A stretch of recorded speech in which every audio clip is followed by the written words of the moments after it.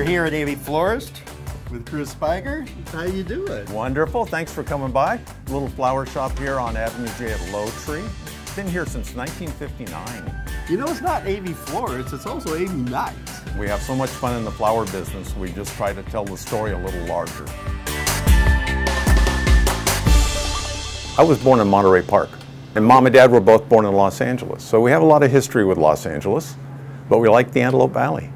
We've been in this location since 1959, and my parents, Wes and Gloria, bought the flower shop in 1953. They wanted to get out of Los Angeles. They wanted to move up to a place where they could start fresh as young people, and that's when all the old timers were around, you know, the cowboys and the jet jockeys, and they moved to the Antelope Valley.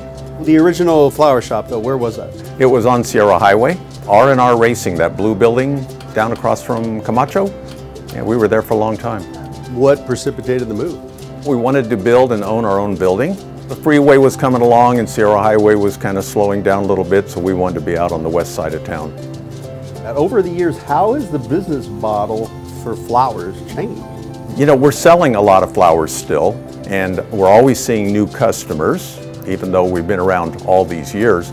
But we just had Easter, and in the old days, everybody went to church.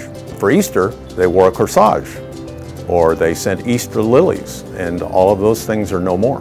What's still happening is we have proms, and so all the high schools are ordering prom flowers, and this is the first time most of these young people have ever been in a flower shop. I see you out and about all the time, so that's part of staying busy every day. Yeah, and that I probably got from my dad, because he was very involved in the community. Clubs and lunches and flower demonstrations.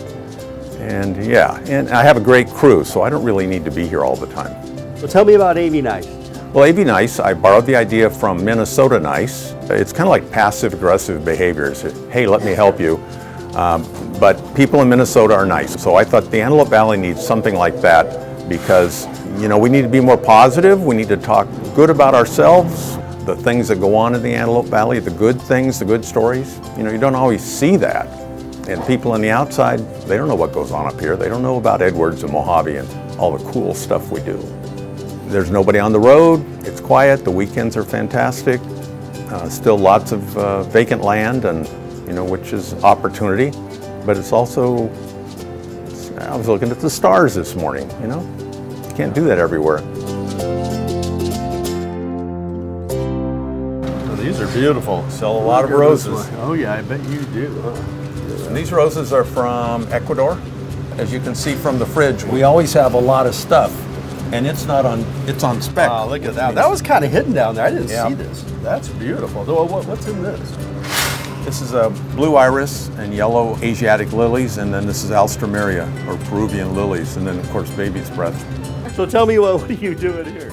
Just making some things for the coolers. So you just, whatever comes to your heart? So show me this one. You show me this one. It has roses and sunflowers, gladiolas, larkspur, longer lasting flowers that also smell good. So who does your social media? Penny does. Hello. Hi. So he tells me that you're fantastic at it. What's different? What do you do? I take pictures of the fun we have here, the best products that we have here, some of the nicest customers, and I share them with everyone. Which one seems to drive the most business? Instagram.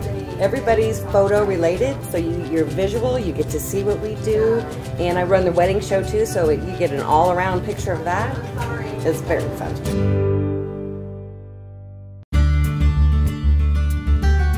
I'm glad you didn't ask me when I'm retiring, because I'm still having fun doing this, and we're going to be working for a while. It's still fun.